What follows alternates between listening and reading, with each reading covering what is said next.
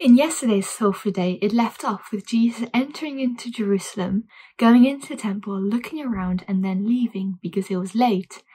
And today, in Mark chapter 11, verses 12 to 19, we see Jesus going back into the temple, challenging the Israel leaders, the scribes, turning over the tables, and there's this whole scene.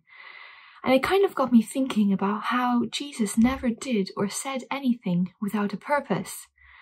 And I was thinking about, why did Jesus go in the evening and then decide to turn around and then come back the next day to do what he did? And it kind of got me thinking about how when I'm tired or exhausted or it's late in the evening, I sometimes do things or say things I regret. I kind of act out of stupidity sometimes. And I know that Jesus never sinned, or that when he was angry, it was a righteous anger.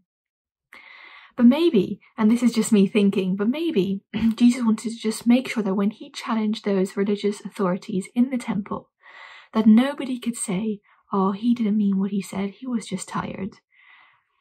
Or maybe it was just because it wasn't God's timing. It wasn't God's timing for Jesus to assess his authority over the temple. And as we've been going through the sermon series in Revelation, we've seen the church in Ephesus that lost their first love. And then we have the church in Sardis that kind of weren't sincere. They were a dying church. And it kind of got me thinking how we don't just want to be going through the euphoria of the moment. We just don't want to be going through the motions of it all. But we really want to mean what we do. And just how important it is to do things in God's timing and not in our own. So I hope you have a great day.